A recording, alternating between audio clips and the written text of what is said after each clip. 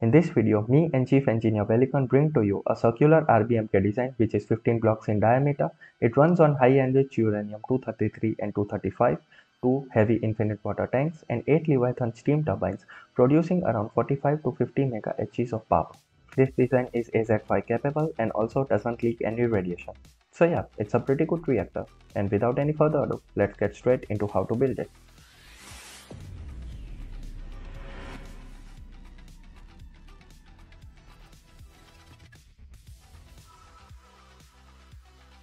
We start this video with a temporary 15 by 15 base with the center block marked, and it is built 3 high from the ground.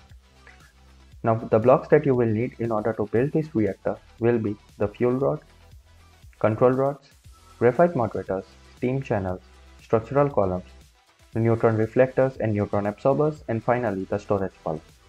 So come to the centermost block and place down a fuel rod. Now surrounding the fuel rod, place down 4 control rods like this. And in the corners available, place down 4 structural columns.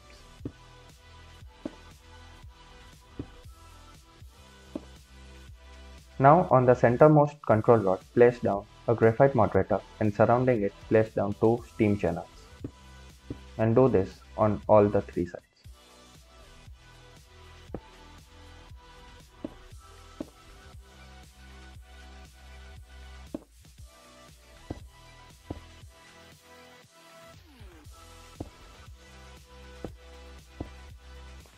Next up, let's place down 4 more fuel rods surrounding in front of the moderators. And in front of these fuel rods, on all the remaining 3 sides, place down 3 control rods like this.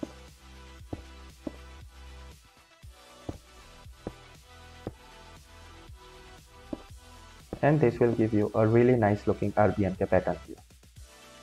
Now next up, place down 2 more steam channels surrounding the control rods that we just placed.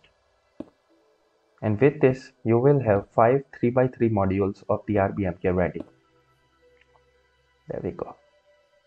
Now in the corner block, first place down a structural column and do that on all the sides.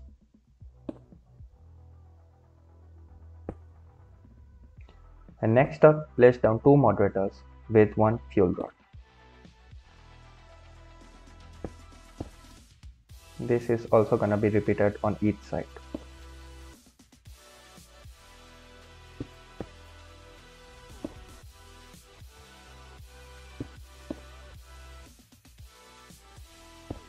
There we go. It's now time to cover the remaining corners with structural columns. So start connecting the structural columns on all the corners like this.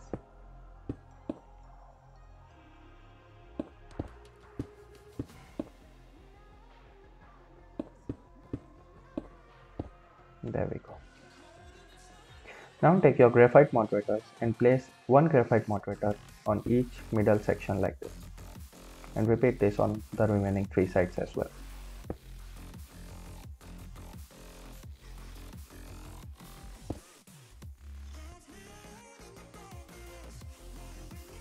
And then connect all these graphite moderators via structural columns.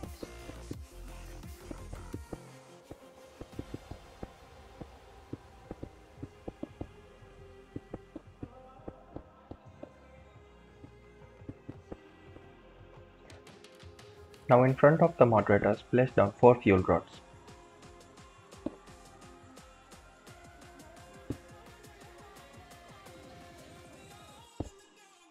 Now around this fuel rod, leave a 1 block gap and place down 2 steam channels.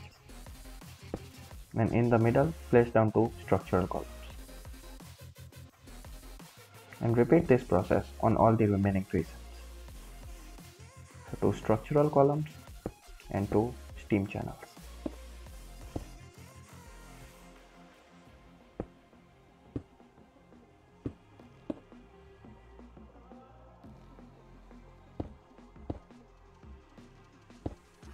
Now finally, all we need to place are the neutron absorbers and neutron reflectors. So place down 1 neutron absorber in the middle like this, and then 2 neutron reflectors in the remaining corners. And let's repeat this process on all the remaining 3 sides. 2 neutron reflectors and 1 neutron absorber. And by the way, the neutron reflectors can also be replaced by the neutron absorbers.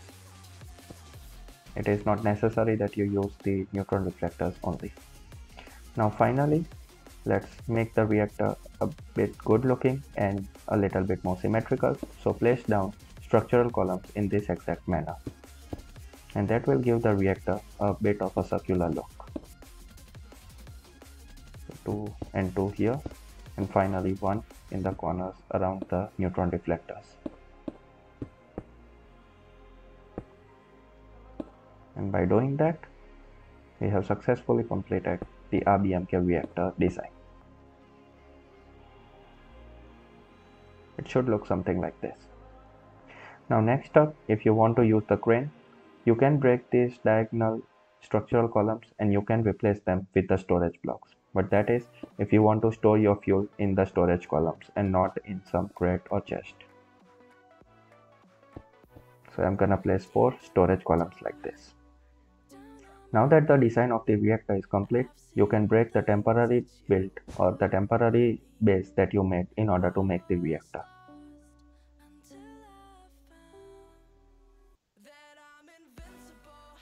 Now, let's set up this reactor. So first things first, all the boilers have to be on ultra dense steam. Now there are a total of 24 boilers in this reactor and all of them should be at ultra dense steam. Don't even miss a single reactor, because that would mean loss in power.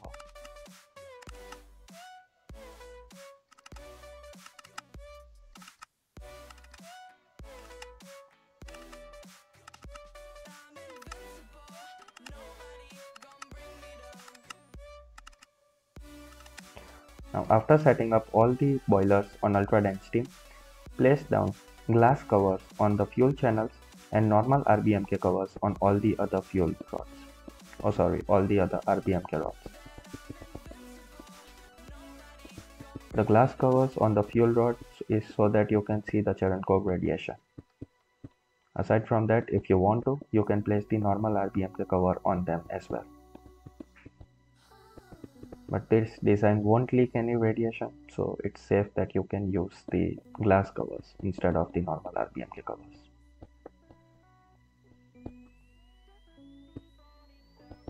And just double check to see if you haven't missed a single column.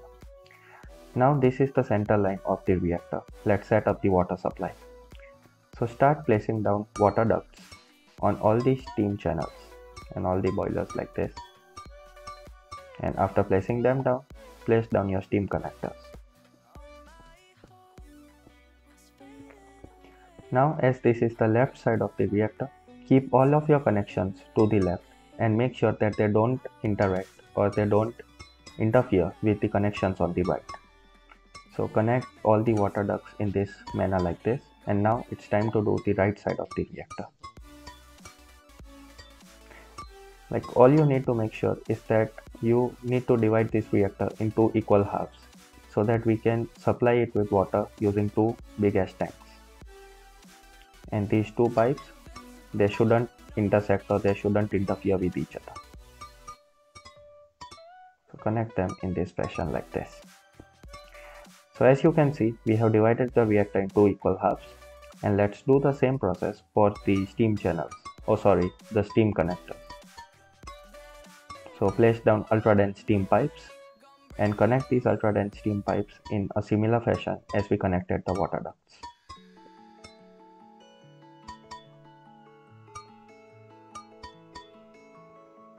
And the other side as well.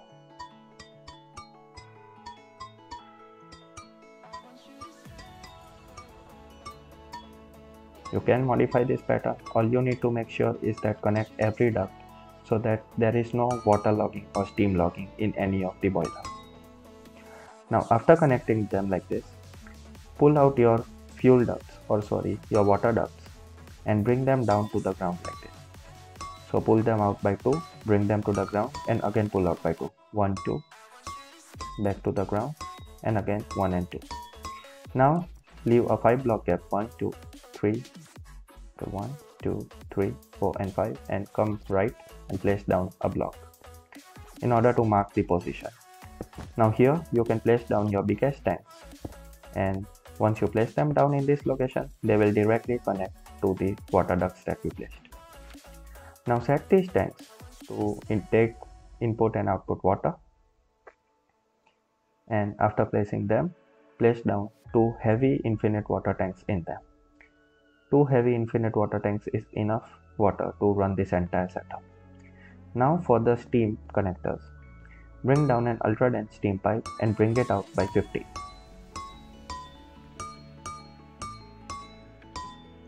So that's 15 long in total, and now come right by 12 more ducts.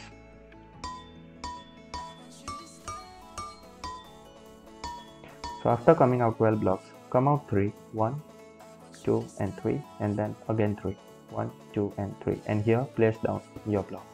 Now leave a 6 block gap in middle, and then on the 7th one place down another block to identify its position, and do that 3 more times because we need to place 4 Leviathan turbines. Now place down 4 turbines on the exact locations that we marked. There we go. Let's do the exact same thing on the other side as well, as this reactor is gonna run on 8 Leviathan turbines.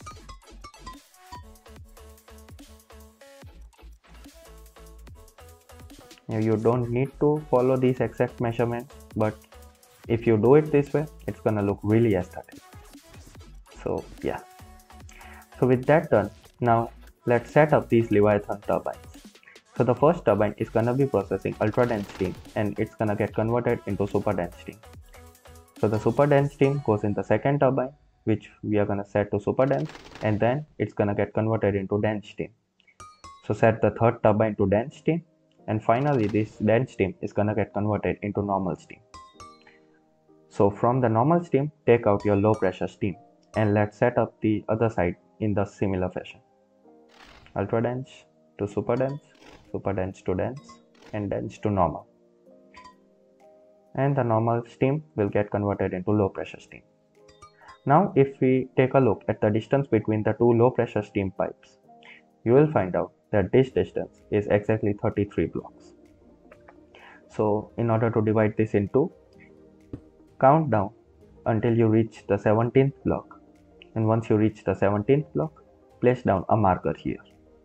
Now come back by 1 block and place down another marker, and on the second marker you can place down your auxiliary cooling tower and extend your low pressure steam pipes going directly into it.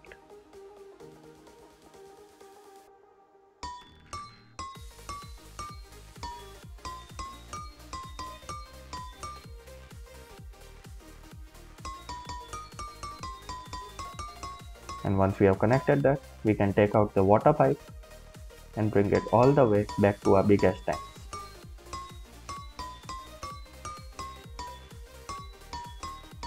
And once we have reached the tank, divide this water pipe in 2 equal halves.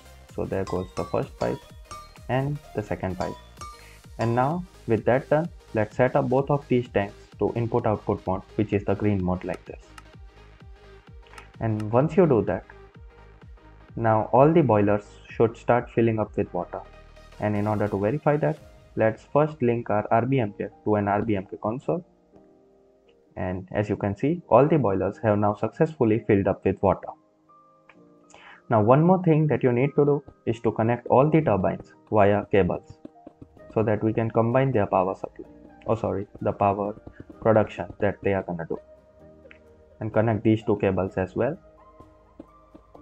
and place down an energy storage block on top of them. There we go. Now with this, our setup is entirely complete. It's now time to place down the fuel. So in all the other fuel rods except the middle one, place down high enriched uranium 233 fuel rods. You can get creative with fuel, but I tested this reactor with high enriched uranium 233 and 235. Now once you have placed down all the fuel rods except the middle one, also link an RBMK crane. Now you can basically put down fuel rods by hand, but you can also do it by crane. So in order to start the reaction, the first thing that we are gonna do is place down a neutron source in the centermost fuel rod. and this is gonna be the radium-226 beryllium neutron source. And now, in order to actually start the reaction, pull out all the control rods by 100%. So select all the control rods and pull them out by 100%.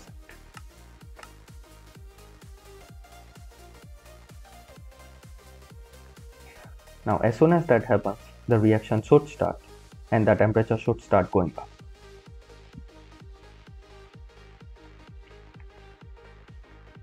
Now this reactor is gonna run pretty hot, around at some rods are gonna reach 1600 degrees Celsius, but you don't need to be afraid, like it is fine if the reactor runs hot.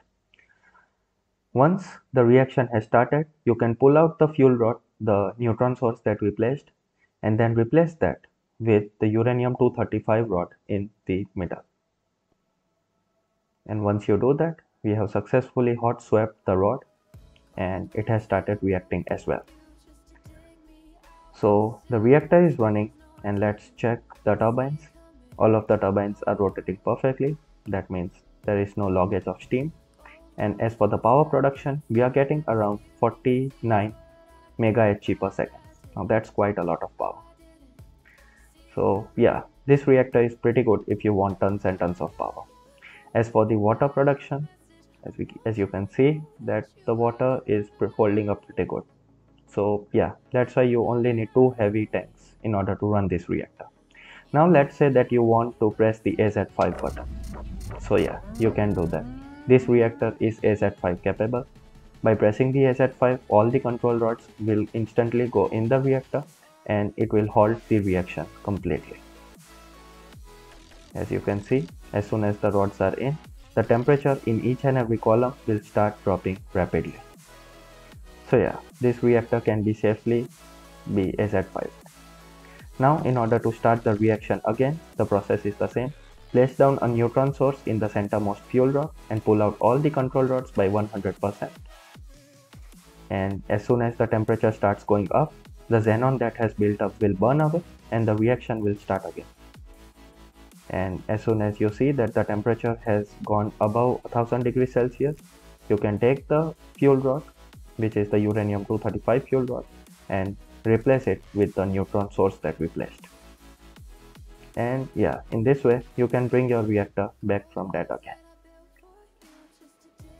So that was all I had for this video, guys. I hope you guys liked it. If you did, do smash that like button and also subscribe to the channel for more content like this.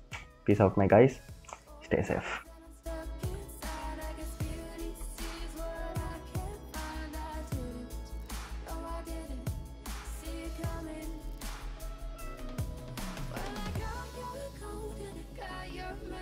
I want you to know that you are the love of my